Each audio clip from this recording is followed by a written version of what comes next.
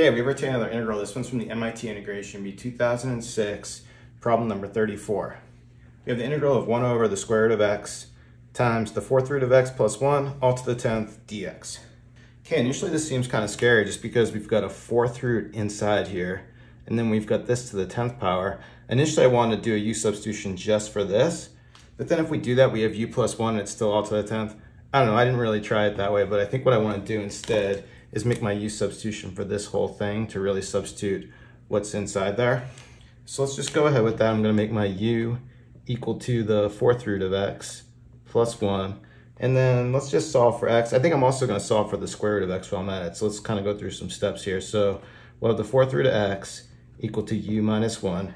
If I square both sides here, we end up with the square root of x equal to u minus 1 squared. That gets us this value. Squared again, we get x is going to be equal to u minus 1 all to the 4th.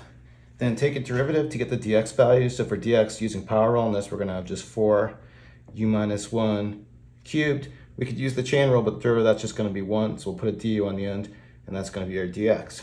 So then going ahead with this, first plugging in our dx, I'm going to take the 4 and bring it out front of the integral. So here we're going to have just u minus 1 cubed du.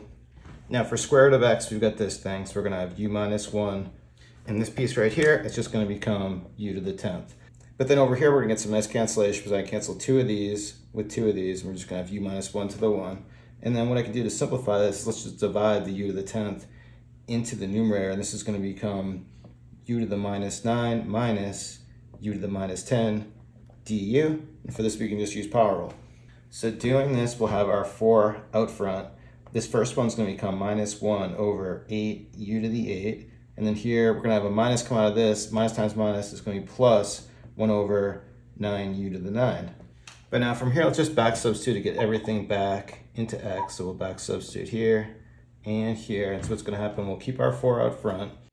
Then I'm going to reorder it just because I like the plus sign first. So we'll have here 1 over 9. And then plugging in for u, we're going to have this 4th root x plus 1 all to the 9th.